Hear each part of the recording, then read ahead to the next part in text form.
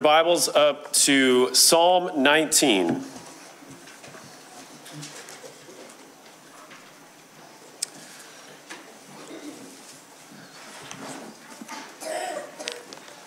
That's where we're going to start this morning, Psalm 19.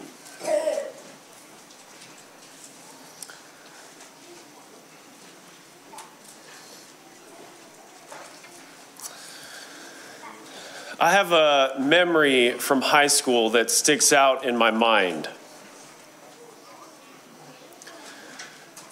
I went over to a friend's house one night and we were planning to go bowling later that evening. We were waiting for our ride to come and pick us up.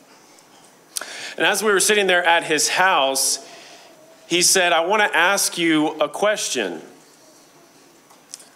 I thought it was going to be something about sports or food or girls. Those were common topics of the day. But instead he said, "Hey, you go to church, don't you? What is the Bible all about?" And that question surprised me because we had never really talked about that before, and I didn't really know what to say to him. I think I said something like, "Well, it's a book about some people who lived a long time ago that had faith in God." And he said, "Well, who were some of those people?" And the thing that I could come up with in that moment was to tell him the story of Job. And I started talking about how he was a really amazing person. And then as we were getting to the best part of the story, the horn honked and our ride had come to pick us up. The Bible is the most amazing story that has ever been told. But what is that story? The Bible is a big book. It's made up of 66 smaller books. It has 1,189 chapters. If you were to read the New Testament, it would take you about 18 hours. So what is the story of the Bible? That's such an important thing for us to think about, not only for ourselves, but also how we communicate that to other people. So I'd like to spend a few moments this morning thinking about the story of the Bible. And I want to start in Psalm 19, beginning in verse 1. It says, "The heavens declare the glory of God, and the firmament shows his handiwork. Day unto day utters speech, and night unto night reveals knowledge. There is no speech nor language where their voice is not heard." I found a list recently of the most common names that appear in the Bible. The number of times, the frequency in which the name appears. Some of these won't surprise you, but others you may not have realized that they occur this many times. Number 5 on the list is, well, before we get to the list. So what is the story of the Bible? The Bible is all about God. He is the central theme. From start to finish, the Bible is all about God. In looking at the names and the occurrences of the names, there's some on this list that might surprise you. The first, number 5, is Aaron, 342 times. Jacob is found 363 times. Moses, 803. Of course, Moses wrote the first 5 books of the Bible, and his name comes up again and again. David, 947 times. And then top on that list is Jesus, 1,310 times. But do you see something that is missing from the list, the top list of names?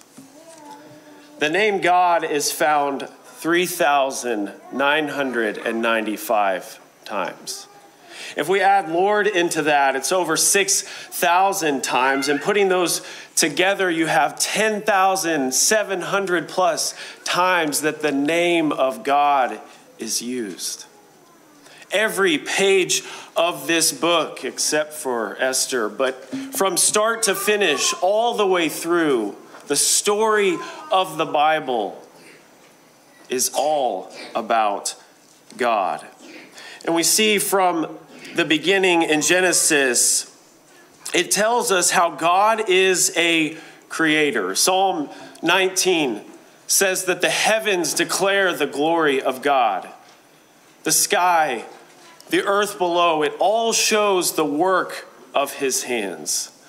God is a creator. When he made the world, he didn't just randomly throw together a bunch of molecules. He didn't push dirt over into a big hill and say, here's where man is going to live. No, he put it together in the most amazing way. In 6 days, God created the earth, Genesis tells us. He made the land and the seas. He created the sunsets and the sunrise, the vast oceans and the towering mountains. And at the end of all of his creation, after forming all these things, the Bible tells us that he saw it and it was very good. Genesis 1:26 tells us that God created man in his image. He placed man in a beautiful garden. He gave him dominion and charge over all living things. He told them to be fruitful and multiply, but not just to be in control. But God wanted these man and woman to be his image bearers, to display his love, his character, his grace and goodness throughout all the world. God continues to provide for his creation today. In Acts chapter 17 and verse 28, it says that in him we live and move and have our very being. In Matthew chapter 5 and verse 45, Jesus says that God causes the sun to rise, that he sends rain on both good and evil. God is a creator, and we know that about him. That's revealed to us through his word.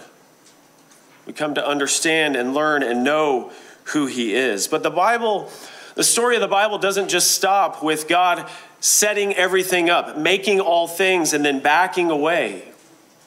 We see that God wants to be connected to his creation. He wants to be involved, to have a relationship with his people.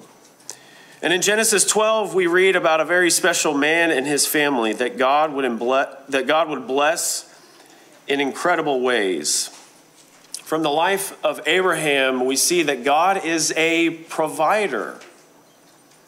In Genesis chapter 15 and verse 1, the Lord is speaking to Abraham, and it says, after these things, the word of the Lord came to Abram in a vision. Fear not, Abram.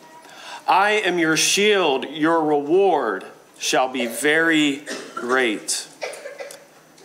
He says that he is a shield, a source of great reward. This is said to Abraham after he was told to leave the land where he was living, to go from his father's house to a place that God would show him. This was no small task. Abraham had to travel hundreds of miles to a place that he had never been before, to an area that was already occupied. It would have been dangerous and uncertain, lots of unknowns. But God had promised to provide for Abraham, to protect him, and he was faithful to those promises. When Abraham traveled down in to Egypt because there was a famine in the land. God did not allow Pharaoh to harm him or his wife, Sarah. When the 4 kings invaded the land from Mesopotamia, they came in to raid the area where Abraham and his family were living. They took Lot and his possessions away with them, but God delivered Abram's family. He allowed him to save his nephew. The Lord richly blessed Abraham with flocks and herds and servants, but it wasn't just material blessings. He gave him a family. He provided a son for him. When Abraham was nearly 100 years old and Sarah was 90, long past the age of being able to have children, God kept his promise. He gave them a son and allowed Isaac to be born. And it was through that son that God would continue to bless Abraham's family, and not just his family, but all the nations of the earth. God is a provider. As the story of the Bible progresses, he provides, he creates, he provides, but then we see he is also a savior. The family of Abraham eventually moves down into the land of Egypt. They start with around 70 people, but God blesses the family of Jacob. And after a few generations, they are so numerous that the Egyptians begin to worry that they are going to overtake the land. So they decide to make them slaves. They cause them to serve and to work under hard bondage. And it's under this oppression that the children of Israel, the Hebrews, they cry out to God. And in Exodus chapter 3 and verse 7, it says, "Then the Lord said, I have surely seen this affliction of my people who are in Egypt and have heard their cry because of their taskmasters. I know their sufferings, and I have come down to deliver them out of the hand of the Egyptians and to bring them up out of that land to a good and a broad land, a land flowing with milk and honey." Notice how active God is in this. He says, I have surely seen. I know their sufferings. I have come down to help them. God uses Moses to accomplish these things. But even though Moses is the vessel through which God is working, God is ultimately the main actor in all of this. God brings the plagues upon the land. God causes the firstborn of Egypt to die. God parts the waters of the Red Sea. God brings his people out of bondage. He is their Savior, and he brings about a great deliverance. The story of the Bible is all about God.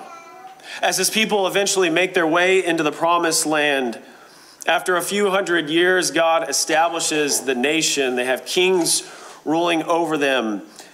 And he brings to the throne a man after his own heart. In the life of David, we see that the Lord is a defender. In Psalm chapter 18 and verse 2, it says, "The Lord is my rock and my fortress and my deliverer, my God, my rock, in whom I take refuge, my shield and the horn of my salvation, my stronghold." David writes about how God is his source of protection, his rock, his deliverer, his defender. David had a number of ups and downs throughout his life. But through it all, God was always there with him, helping him, supporting him. When he faced his first great test against the giant Goliath, he didn't turn away or back down, but he knew that God would allow him to overcome. When Saul pursued him and tried to take his life, David was kept safe. He avoided his enemy's attempts to take his life. And when David is finally established on his throne, he captures the city of Jerusalem. He's in Zion, and he says in 2 Samuel chapter 5 and verse 10, "And David became greater and greater, for the Lord, the God of hosts, was with him." We read about all the things that David did, and sometimes we lose sight of the one who is behind all of those blessings. The story of the Bible is all about God. But that story is not just the things that God does. It's also a story about man and how man responds to the Lord. We see that from the very beginning, the story of the Bible is a story about sin.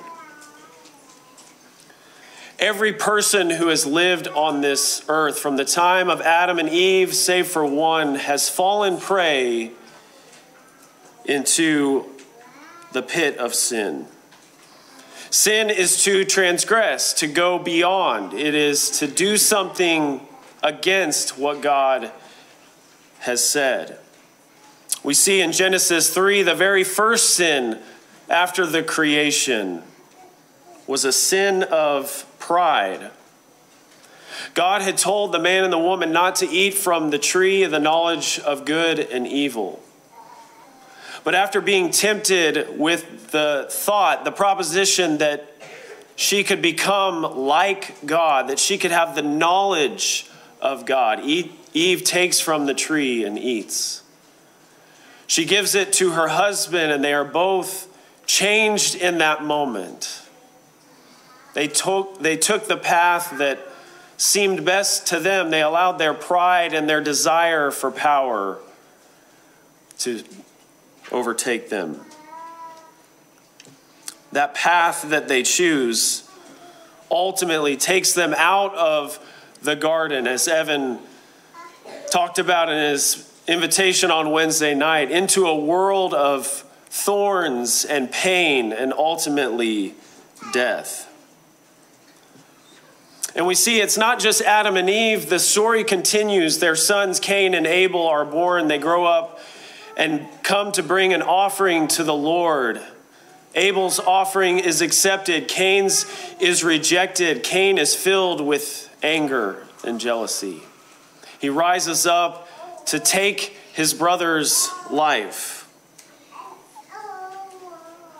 The rest of the Bible story shows again and again how men and women fail to live up to that image that they were created in.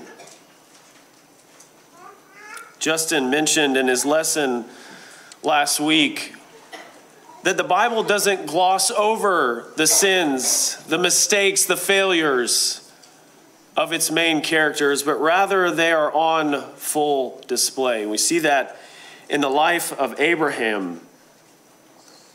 Right after God calls him to go to a new land, we find him in Genesis 12 acting with deceit. He goes down to Egypt, and instead of trusting that God will protect him, he lies about Sarah being his sister. He tries to solve the problem himself, come up with a solution that he thinks will work. And he says something that's not true.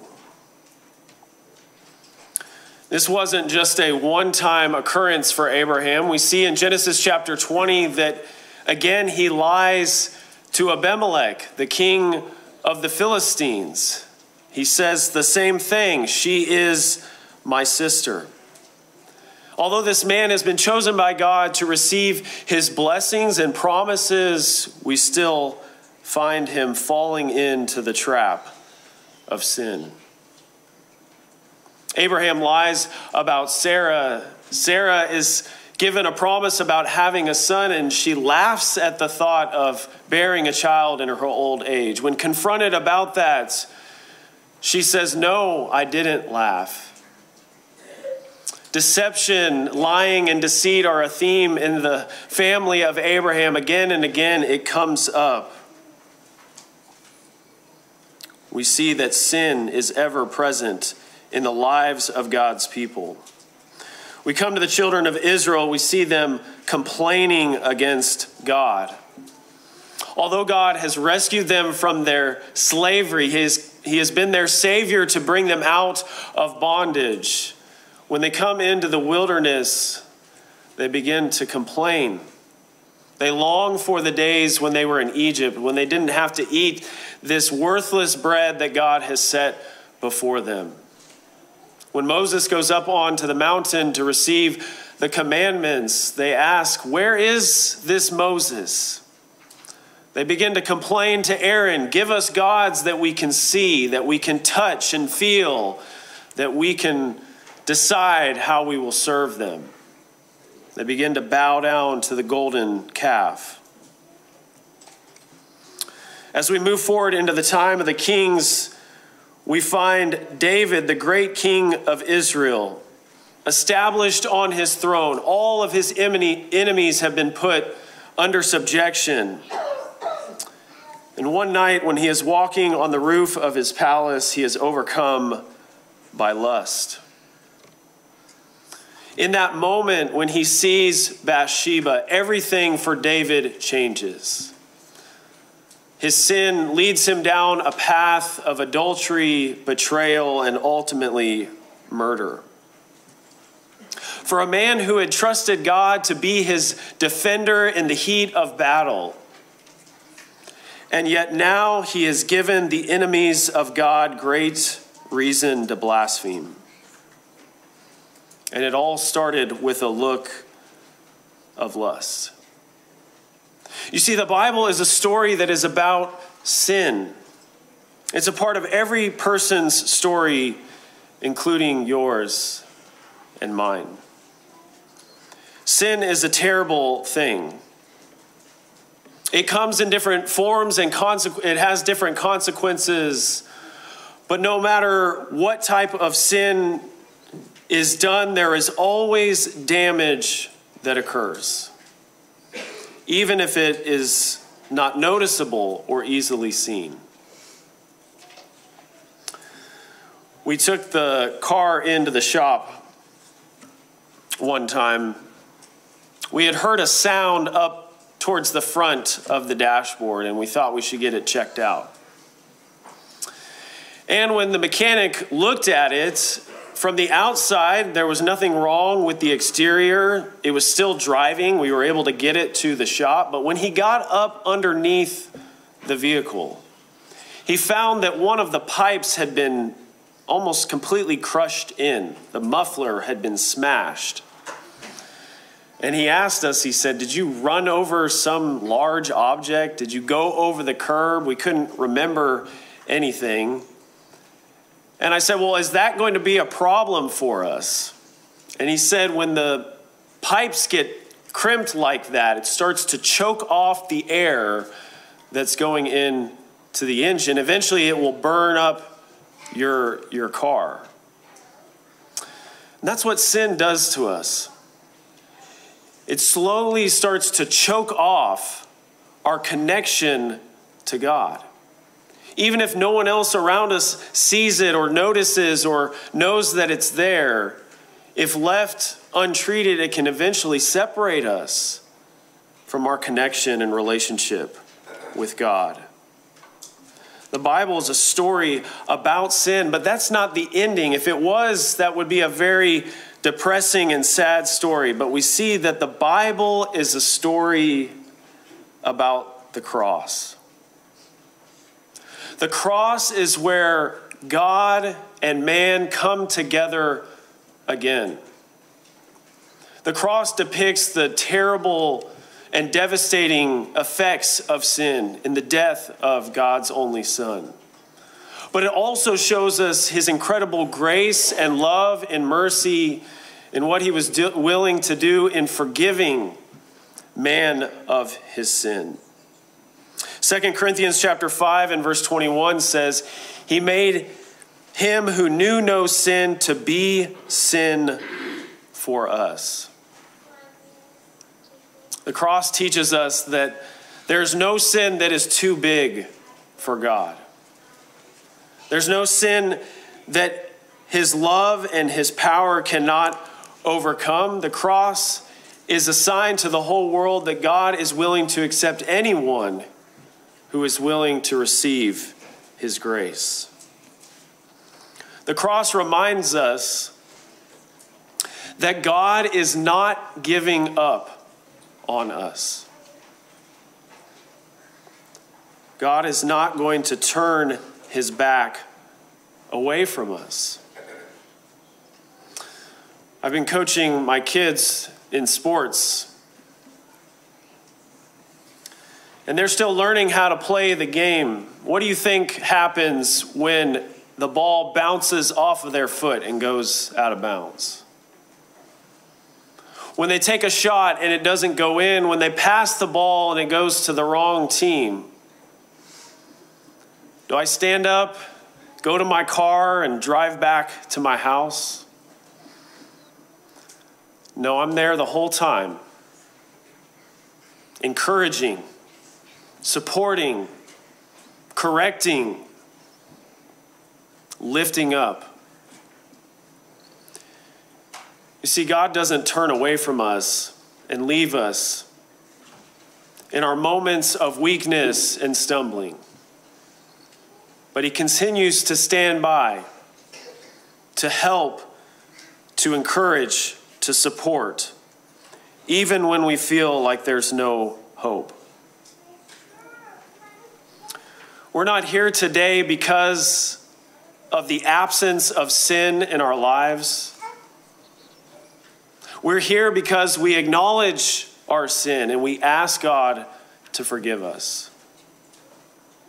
And he is the only one that can provide us with the strength, the resolve, the determination to overcome, to aim higher in our pursuit, to be image bearers, to be like him.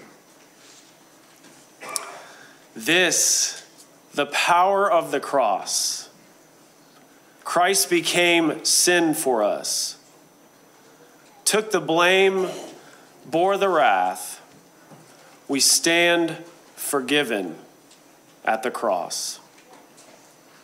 We're going to close this morning with a song of invitation. If you're not one of God's children this morning, we want to invite you to use this opportunity to confess your sins before God, to repent and be baptized, be washed in water, to have all of your sins washed away by the blood that Jesus was willing to give on the cross. If we can help you do that this morning, please come down to the front as together we stand and sing.